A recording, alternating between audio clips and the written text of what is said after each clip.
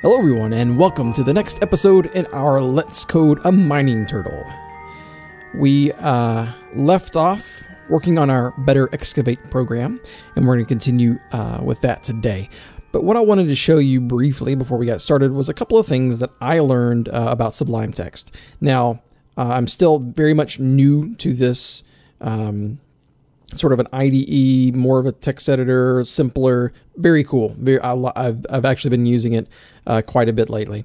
And so I've been learning a few things. One of the things I learned I wanted to show you was last time we opened up our betterExcavate program and we drug it over here.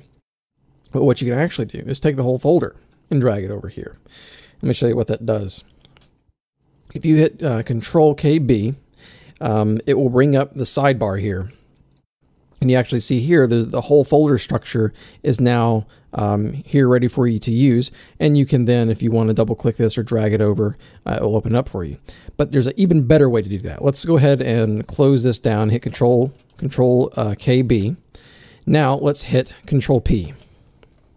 And you see right there, if you had a whole bunch of programs, it would all be listed down through there. So Sublime Text uses a thing called fuzzy searching, which means you can type part of the word there. If you're like, I think it's betterExcavate, I'm not sure, Bex, it's going to bring it up for you. It's going to search through all of your files and find what you need. Also, a thing that would be helpful for you is when you are working with these types of files, if you go to View and then to Syntax, you can actually go up to Open All with current extension as, and then select Computer Craft, and it will come up like you see here with all of the cool highlighting. Let me bring up my window here. So you see I also have the Lua reference manual with me here, as well as the Computer Craft API. So when we left off, we had made it so our mining turtle would go around and around in circles, not in circles, in a square, right? And a 10 by 10 or a size by size square. And so I was looking at our list of to-dos here. We need to work on checking for the fuel, tracking position, and tracking the inventory. But what I thought we'd work on today, what interested me the most, was tracking our position. Now, the turtle can effectively move in 3 dimensions, though it itself can only move in 2. It can only move forward and backward, and it can only move up and down. It cannot move left to right. The only way you can do that is by turning. So it has basically one plane that it can turn in. And so we're going to have to figure out how to keep track of what plane it is to know how to keep track of its position. So what we are going to do is we're going to have, you see I have my iron toolbox, iron chest here. I guess it could be a toolbox, as well as the turtle. Now, Minecraft handles directions in an interesting way. If you see there, I'll point it out a little bit with my mouse, the F. The F is the position. So you see when we're facing south, the F is 0, west is 1, north is 2, and we were facing east when we were working on our program last time. Well, we're going to use the same kind of idea, but it's going to be a relative position. So relative to the iron chest, we are going to have the turtle move. Now, if you watch, when we're facing 0 and we move forward, watch what happens to Z or Z. It gets larger. Okay, now if we're facing 1, watch what happens to X. It gets smaller. Its negative numbers are getting larger, so that means that our coordinates are getting smaller. And then you can imagine north is going to be the opposite of south, so numbers Z gets smaller, and then X is going to now get bigger. So we are going to use that to our advantage as well. So let's jump back over to the code real quick. And we're going to be continuing the idea of using functions for encapsulation and code reusage. Now, what we could do, you could just do it manually, and every time you wanted to do an operation, you could just throw in the lines of code that we're going to work on. But for the sake of the tutorial, we're going to actually break these out into functions. We can always go back and refactor it back into the code or out of the code, however we want to do it. So we're going to go ahead and get rid of this. Oh, and Shift Delete for Windows users is not cut. I think I mentioned this last time. It's actually not delete, it's cut. So to actually delete the line, you hit Control Shift K. So we're going to have some different functions here. Well, first of all, let's get our variables up here. We're going to have X, Y, and Z. And for our direction, we're going to use D. Now, when you're using Lua, you can do multiple declarations like that. Another cool thing you can do this is with Sublime text. If you press Control D for Windows users, it will select that word, or sorry, well, it's considered a word. You keep doing that, and now you can actually edit all of them at once. Pretty cool, huh? So we're going to set that back to 0 though. Okay, so we've set our variables here. Now let's think about our functions. What are the methods that we want this thing to be able to do? Well, we want it to be able to, and you see these the drop down things here. These are called code snippets, and you can develop your own. There's some built in, and we'll just be using the regular function here. So let's make ourselves a go forward.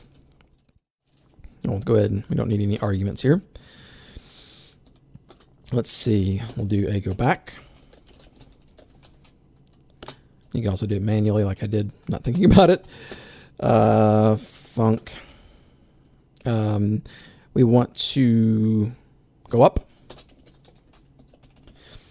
And the reason I'm not naming it just up is because, well, the API already uses up for the turtle.up or turtle.down. So I'm just not going to repeat that. Don't know that it would cause any problems, but you never know. Func. There we go. Go down. Tab. Yeah. And you can tab through this snippet as well. Yeah, I'll show you that with the loop here in a second. And then we're going to need a function. Now turn right is already in use. So let's use a T-right. T-right and then T-left end.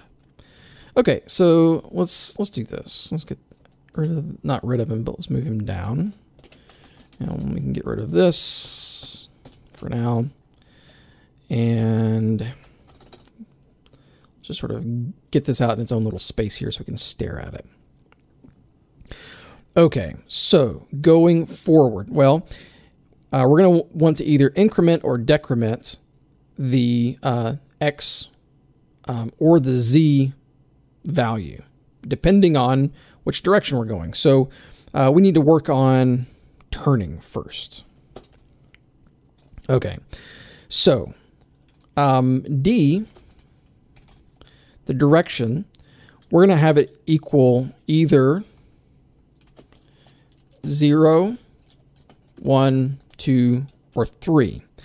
Now we're going to go back to the modulo function. Modulo is super handy in this kind of situation because what's going to happen is, let's say we turn right. Okay, that's going to actually increment our D. Okay, but if we keep turning right over and over again, it's going to get up to be a fairly large number. So we don't want to do that. We want to mod it. And not with that. So we're going to go back to the parentheses. And this time we're going to use modulo 4. Now remember with mod 2, you'll either get a 0 or a 1. With mod 4, you're going to get a 0, 1, 2, or 3. We'll do the same with equals left, but instead of +1, we're going to go -1. Okay, so now every time, we're going to go ahead and add this, turtle, dot turn right, and turtle dot turn left. So now, anytime we call this function, the turtle is going to turn, and it's going to change our D depending on how many times it turns. It's going to go from a number from 0 to 3. Okay, so now let's work on our go forward function. Now here we're going to have some different conditions. And so we're going to have an if statement. Hey. Oh, there's no code completion there. Oh well, doesn't matter. Okay, so now depending on what D is doing, so if D equals 0, then we're going to do something, right? So I'm going to show you, it's like if you want to do a block comment, if I could talk. There we go.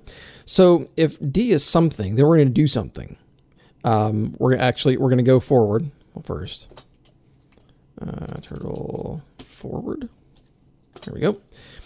And then depending on what the value of D is, we're going to do something with X or Z, and we're going to go plus or minus.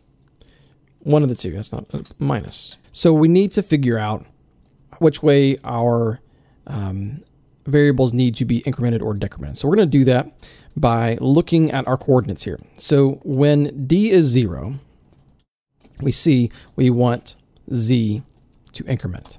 So let's do that. So Z equals Z plus 1. I'm going to increment it 1 position. Now, I could put this in this kind of format here, sort of the block style, but because it's a very simple statement here, we're going to have just put it all on one line. All right, so if D equals 1, what should we do? Let's find out. So now D equals 1, and we need to make X smaller. That is not X. X minus 1 end. Okay, so now we can just do the opposite. So if D equals 2, then we know we want Z to get smaller. And if D is 3, I keep saying equals, we want X to get bigger. All right, so now we can do that the opposite for go back. So we're going to say turtle dot back. And so we want to, instead of incrementing, decrement, make it the opposite. All right, very cool. Now go up and go down are fairly straightforward. We just need to, in this case, increment Y. So Y equals Y plus 1. And Y equals Y minus 1. So we have taken our ideas here and we've placed them into functions. So now we need to go and refactor our code here and add in our functions. So instead of just using the normal turtle dot down, we'll say, yeah, go, not do, go down. Like that. See, there we go, go down. So, oops, gotta add this, or it won't do anything. Turtle dot up. And turtle dot down. All right, so go forward.